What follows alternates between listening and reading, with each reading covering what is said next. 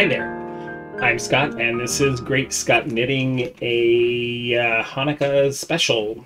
Um, this is my recording for night 2, although, full disclosure, I did not record this on night 2.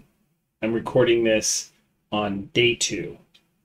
But, technically it's still the second day of Hanukkah. Just as a reminder, the Jewish day starts at sundown the night before and runs till the next sundown. So I'm technically still in Hanukkah day 2, so I have not broken any rules, at least my own personal rules. Yes, I am the proud keeper of the child. I will give his name out eventually. Well, actually, Disney gave the name out, and I don't know if everybody's watched this current season of The Mandalorian. So the name of the child has been revealed, but I'm not going to do spoilers. So, but I am the proud keeper of the child for the current time being. So he's going to hang out here with me today.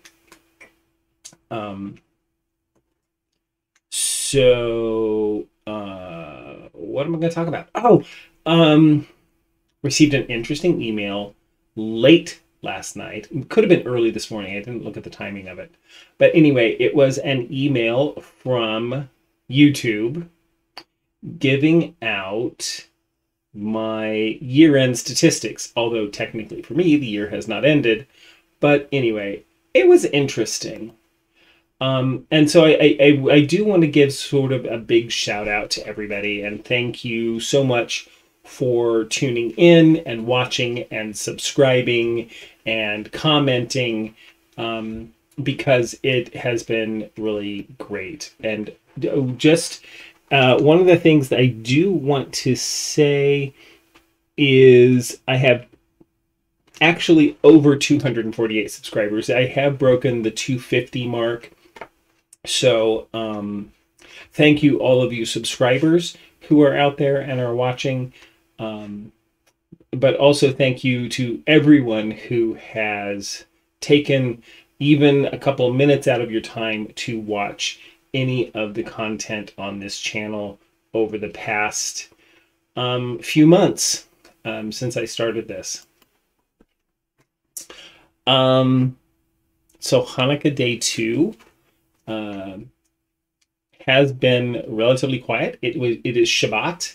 It is so in addition to Hanukkah, it is also Shabbat, and so I had my Shabbat preparations. I did the Shabbat meal, and it was very simple, nice little simple meal that I put together. I have this. I have a what is it called? It's a NutriPot. It is just, it's like the Instapot, only sort of a cheaper version of it. Works just exactly the same. Absolutely love it. I use it every single week. I have 2 main kitchen gadgets that I use consistently. They are my NutriPot / Instapot. So it's basically a pressure cooker. And also my countertop convection oven. I use these 2 things. Like, one gets used one day, the other one gets used the next day. I'm serious. I almost never use my stove or my oven except when I'm baking bread or boiling water. It's about the only things I do on the stove anymore, which is really kind of interesting. So yeah, I did that, prepared for Shabbat today and had our Shabbat meal last night. So, one of the interesting things about Shabbat and combining it with Hanukkah is the lighting of the candles. There's a very specific order that things must be done in on Shabbat. Now there's if you're Jewish, you already know this, but some of you may not realize that on Shabbat we are prohibited from lighting a fire. So lighting candles on Shabbat is prohibited. So these things are done before Shabbat. So when we have Hanukkah, we light the candles before sundown. So because Shabbat begins at sundown, and that is when we light the candles for Shabbat. Once we have lit those candles, Shabbat begins, not before that.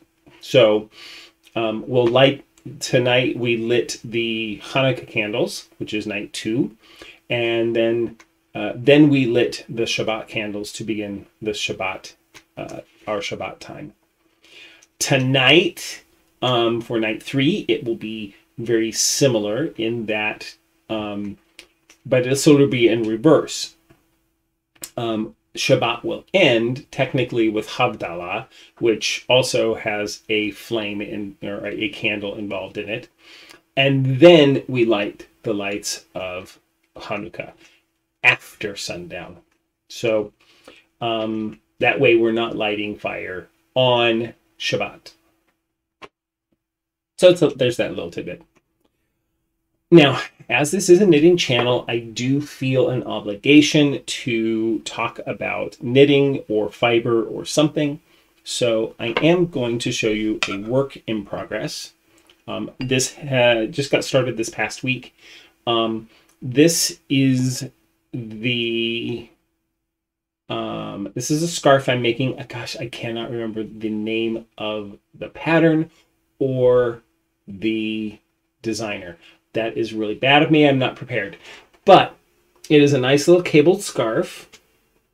And I say that because it's actually quite intricate. It's one of these projects. Oh, there you go. Now you can sort of see it. It's one of these projects. It's got this very Celtic braid to it, which is really nice. But because of the intricacy of it, absolutely cannot do it without the pattern. And so this is not one of those TV knitting items.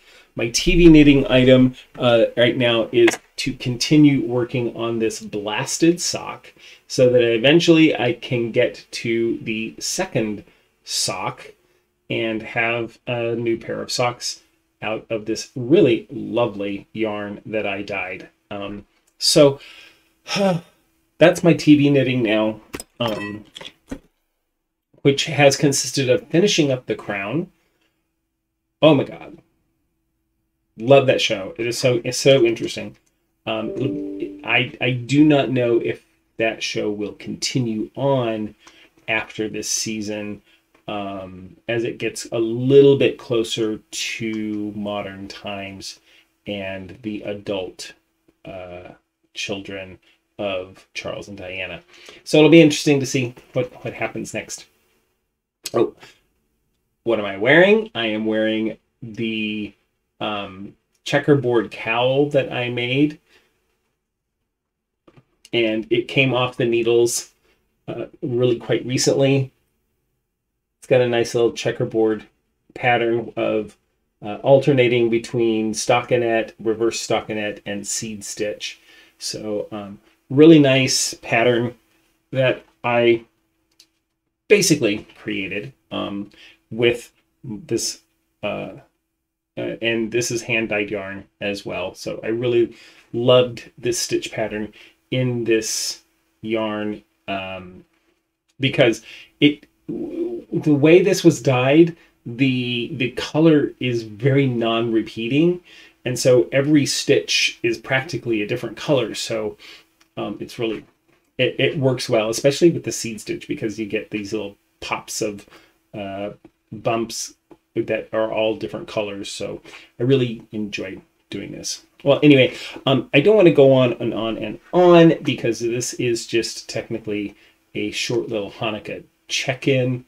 I hope your week and season is going well. I hope you have a lovely Shabbat, which other people just call Saturday, but I hope it's a lovely day for you. Me and Grogu are going to hold down the fort here and share a little bit of Hanukkah cheer as we close out the day. So have a lovely, lovely